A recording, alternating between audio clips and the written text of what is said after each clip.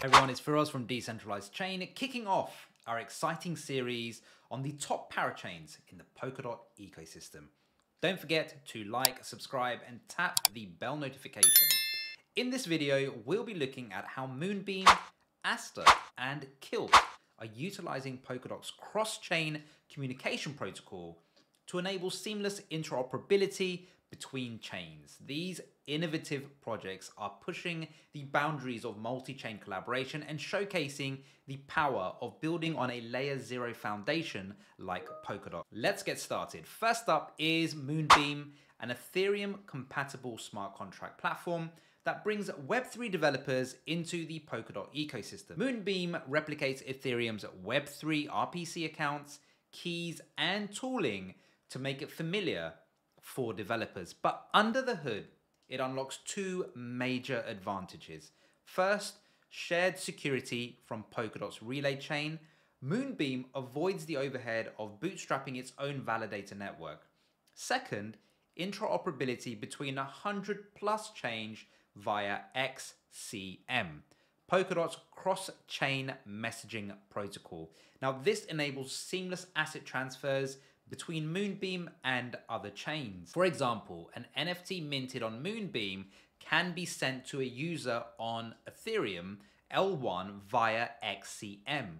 Users can also bridge tokens like DOT and KSM between chains. Now, this interoperability unlocks multi-chain dApps and services that are difficult on a standalone Ethereum virtual machine chains.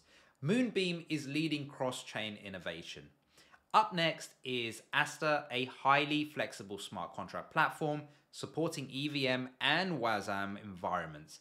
Astar's native WASM support enables developers to build dApps using languages like Rust and assembly script, and this gives more flexibility compared to EVM-only chains.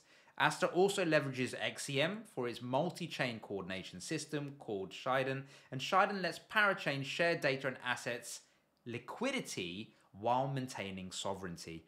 Now, for example, a decentralized exchange on Astar could tap into liquidity pools on Moonbeam via XCM. Traders could seamlessly swap tokens across chains. By being a Polkadot parachain, Astar delivers an innovative and customizable dApp environment secured by the relay chain. And lastly, we have Kilt, a decentralized identity protocol for Web3. Kilt allows users to link real-world credentials like IDs, diplomas, and certificates to a blockchain identity. This enables new trustless services powered by verifiable credentials. For example, age verification for accessing Web3 services across different chains. As a Polkadot parachain, Kilt can connect its identity layer to other chains via XCM. This bridges traditional institutions into DeFi, NFTs, metaverses, and more by making credentials interoperable. Regulatory bodies and companies can permission verified credentials that users can seamlessly take into any Polkadot connected chain. Super powerful.